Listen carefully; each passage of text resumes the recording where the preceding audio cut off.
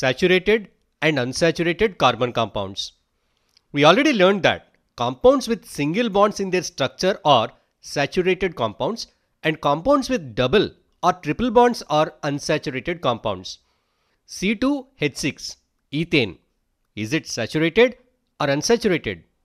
Let us draw its structure to know whether it is saturated or unsaturated. First link carbon with carbon using a single bond.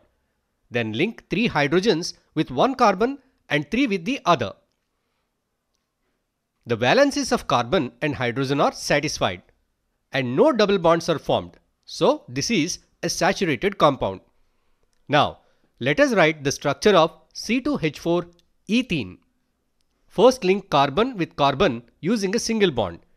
Then link 2 hydrogens with one carbon and 2 hydrogens with the other with single bonds. The valencies of hydrogen are satisfied, but the valencies of carbon atoms are not satisfied. Now draw another line between the 2 carbon atoms. Now the carbon valency is satisfied.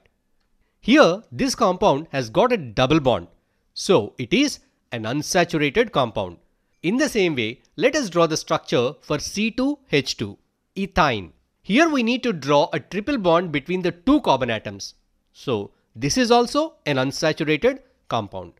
So we understood that carbon compounds with single bonds are saturated carbon compounds and carbon compounds with double or triple bonds are unsaturated carbon compounds. Unsaturated carbon compounds are more reactive than the saturated compounds. Chains, branches and rings. Butane C4H10. We can write its structure in 2 ways, like this and like this. This is the straight chain structure of butane and this is the branched chain structure of butane. Both the structures satisfies the valency of carbon and hydrogen. Both of them have the same formula. We can call these 2 compounds as structural isomers. The compounds with identical molecular formula but different structures are called structural isomers.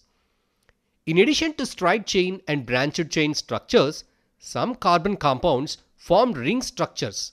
Such compounds are called cyclic carbon compounds.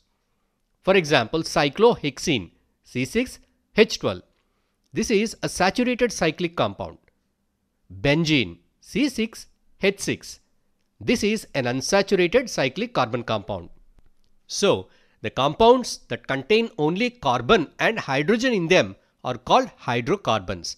The saturated hydrocarbons are called alkanes. The unsaturated hydrocarbons with one or more double bonds are called alkenes. The unsaturated hydrocarbons with one or more triple bonds are called alkynes.